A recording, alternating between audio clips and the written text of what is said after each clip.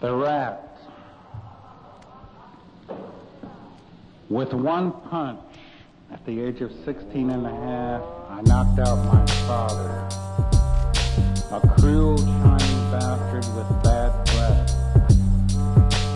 I didn't go home for some time, only now and then to try to get $1 from dear mama. It was 1937 in Los Angeles, and it was a hell of a Vienna. I ran with these older guys, but for them it was the same. Mostly breathing hard air and robbing gas stations that didn't have any money. And a few lucky among us worked part-time as Western Union messenger boys. We slept in rented rooms that weren't rented, and we drank ale and wine with the shades down, being quiet. And then awakening the whole building with a fist fight, breaking mirrors and chairs and lamps, then running down the stairway just before the police arrived.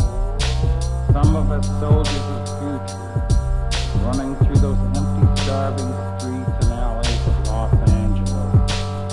And all of us getting together later in Pete's room, a small cube of space under a stairway.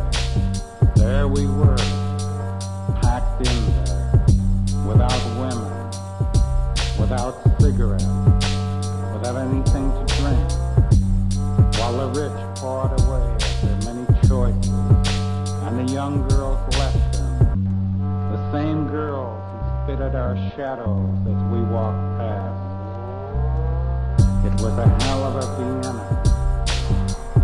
3 of us under that stairway were killed in World War II.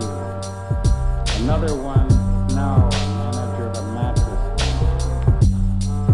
Me, I'm 30 years old. The town is 4 or 5 times as big, but just as rotten.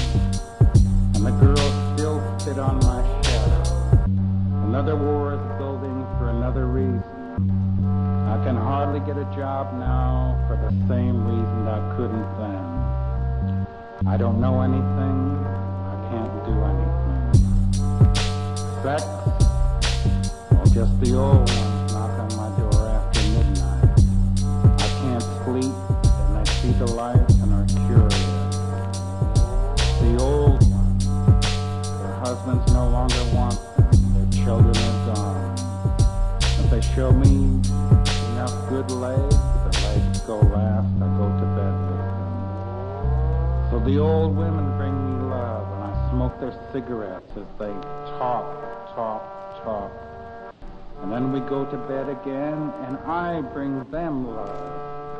And they feel good and talk until the sun comes up, then we sleep. It's a hell of a Paris.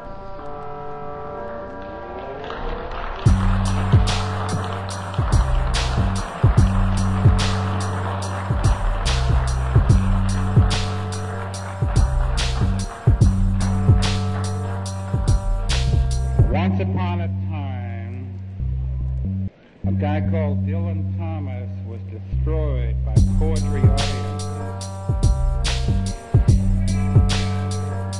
Sit your asses down, I'm going to destroy you instead of you destroying me.